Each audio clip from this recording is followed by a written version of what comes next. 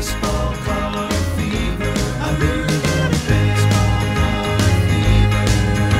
It started with my very first pack. A dozen.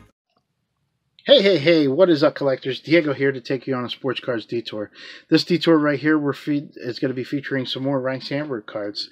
That big one in the back there, that was sent to me by Ken from Beans Bar Card Blogs. You can check him out on his YouTube channel. He sent that over to me. That card is numbered to 49. That's an awesome big card. Like I like it. I'm glad to have it on display, and very happy about that card. And that card is number 605 in my collection. And right now I'm going to show you some of the stuff that I got recently that will take me to up to 610 in my card count. We have this Ryne Sandberg coin, which I count as a card. Let's see if I can get that to focus on there. There we go. There's Ryno.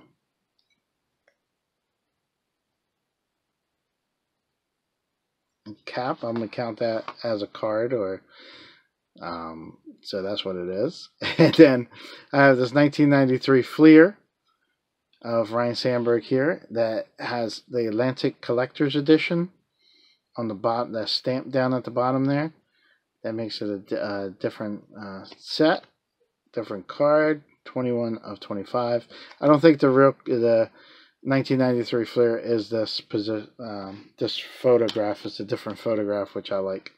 This one here, I feel like I'm cheating because this card technically only has a little piece of Ryne Sandberg in here, and it says second baseman won his 9th consecutive Gold Glove in 1991, and I know that's Ryne Sandberg there, but on the sticker side is Dante Bichette, and then you have the guessing game. I'm counting it as a card though. This one here is a 1990 Topps Superstar card. It's a mini card. Card number 6, and on the back it has 2 stickers. Now I will try and find a variation one that has 1 sticker, and I could go to the extent of finding the different people that are on the back, but I'm kind of like one of those. I'm kind of like limited to that because I'm like, it's just a sticker that's on the back.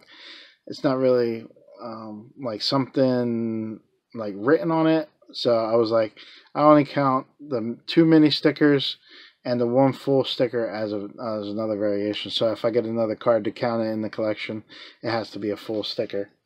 Speaking of full sticker, this one here is another sticker. This one's a foil one, nice and scratched up and everything, but hey, it still counts. This one here is a Ryne Sandberg sticker, and card number 156, 1987. Ryne Sandberg there. I don't have this sticker, which counts as a card for me. And this will be card number 610 for the collection. Again, I have 610 Ryne Sandberg cards. So that is my update on my Super PC of Ryne Sandberg. Until next time, guys, I'm going to say peace out, collectors.